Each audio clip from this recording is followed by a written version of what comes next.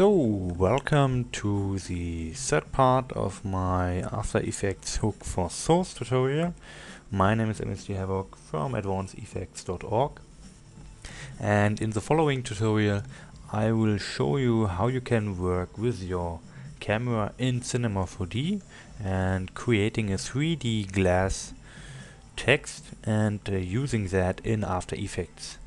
So, of course we need the cam import plugin, and that one is the white one, and you can download it from advancedeffects.org. And you also need msthavoc Crafty for exporting the map. So first we want export the map, and I have downloaded Crafty. As you see, we have first set up the options, and that's the right path to my Steam, also my username, and I have also profiles Counter-Strike source. And now we can go into the file system browser and use our Counter-Strike source shared GCF file. If you don't have that, you can also open by file open package, and then you see Counter-Strike source shared GCF. So if you open that, you can go into C-Strike and maps, and we have to use DE dust because we captured dust2 demo. So double click, and that's our map. The map should also be textured in your view, but for that tutorial you don't need the textures, but it's mostly better you have that. And yes, anyway, just click on file and export, and delete that. And I have a prepared folder, and I will export that called dust2. Save, and that needs a little bit of time. So we can now in Cinema 4D go on file and merge, and we can import the DE, the dust2 object, and open that one, and that's our map. And as you recognized, global illumination default, and as you see, that one is untextured. So for that tutorial we don't need the textures, but I will show you how you can add the textures. So for example, you see we have prepared materials and also objects which have that materials, and it's very easy. We only have to open the material editor with the materials, go on color and open the texture. So in that case it's material 148, and 148 is here. No, and that material is finished. So next one, open, and that one is also finished. The next one, open, and so on.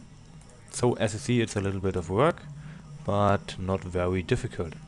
But for our tutorial we don't need the textures, so I can delete all the materials and also select the materials in our object browser.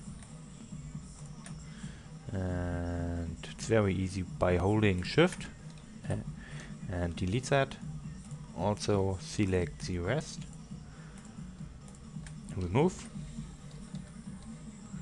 and I can also remove the selection tags. So now next thing is we have to click Ctrl A for selecting all and Alt G for grouping them, and we call that dust2. So that's our map. And now we have to use our import plugin. So that one is HLCam2 Cinema 4D, and I have also imported that, or yes, loaded that. That one is the right choice, and start it, and don't click 90-degree fix, and now select your captured cam path or cam, and in Steam apps, NoFrag, Counter-Strike source, and that's the cam B4H we captured in the tutorial before. So open cam loaded, OK, and as you see, that's our cam. So next step is we have to set up the field of view. As you see, default is 90 degree, also in Counter-Strike source, but we have used an specific resolution. So if I open one of the capturing files,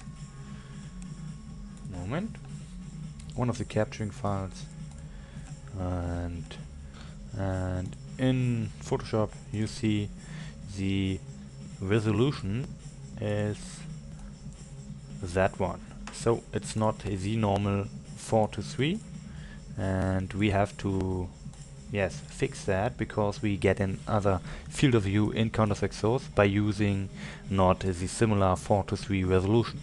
So in that case we have that field of view calculator, and we can use 4:3, and the old FOV in Counter-Strike source is 90 degree, and now we have only at our new resolution we used by capturing, and that one is that, and paste, and we have used 768. So 768. Now calculate, and you see that is our new FOV or field of view. So copy and paste. So now that one fits to the capturing we did in Counter-Strike source. So now it's very easy. We have to create our text, and therefore I go outside of my cam, also disable the cam and the map, so I can work now normal in Cinema 4D for creating the text. And we use text and enter, for example, style or advanced FX. Sounds better. And now also add an extrude NURBS and put the text spleen into the extrude NURBS, and that's our text. And as you see, we have a very hard edge. We can fix that by using the caps and filled caps and constraint, and radius is 1.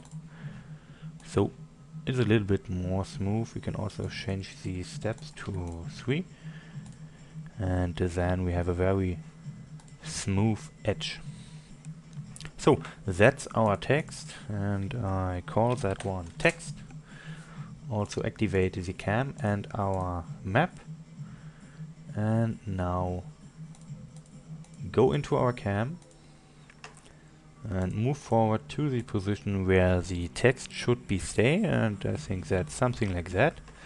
Now go to our text and just simply copy that position from the world from our cam into our text. And so we have the same position for our text for as the camera stays in. So now move a little bit back, and now the next step is we have only scale a little bit down and also rotate it. I hold shift for that steppy rotation, and I think that looks good. And also move that a little bit to positionate that right. I think that looks quite good. Maybe move, bring it upwards,